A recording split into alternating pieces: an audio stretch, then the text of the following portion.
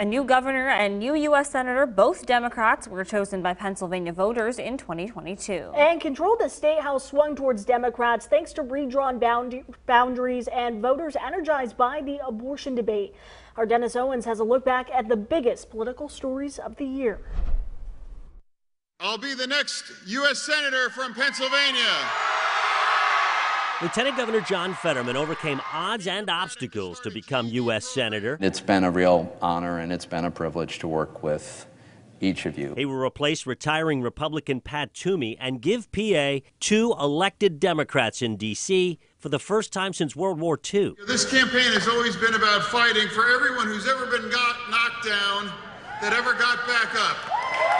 Fetterman had no trouble defeating Conor Lamb and Malcolm Kenyatta in the primary, but had a stroke just days before that election. Critics insist he was less than forthcoming about the severity. As you can see, we hit a little bump on the campaign trail. That little bump, Fetterman later conceded, nearly killed him and kept him off the trail and out of sight for months. On the GOP side, Mehmet Oz. By the way, I endorsed another person today, Dr. Oz in Pennsylvania.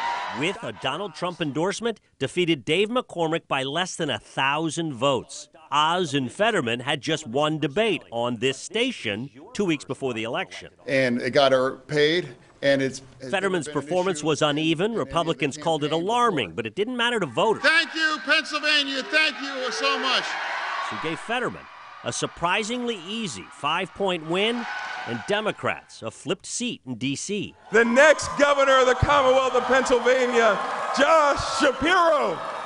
Josh Shapiro's win is the first time Democrats were elected governor back-to-back since the late 50s. I am profoundly grateful for this honor. Shapiro's replacing term-limited Tom Wolf. And what the people of Pennsylvania say, we'll, of course, respect that. He easily defeated Republican Doug Mastriano by 15 points. Mastriano, with a Trump endorsement, easily defeated a very crowded GOP field in the primary. But Mastriano refused to debate Shapiro in the general, refused to engage with what he called liberal and biased media. He got just over 2 million votes, Shapiro just over 3 million. It means that we can finally run an agenda on the state house floor that's responsive to what Pennsylvanians want and need. Perhaps the biggest surprise on election night was Democrats flipping 12 seats in the state house and taking the majority by 1. Republicans have controlled that chamber for 24 of the past 28 years. Do solemnly swear. Democrats hastily and secretly swore in Joanna McClinton as majority leader,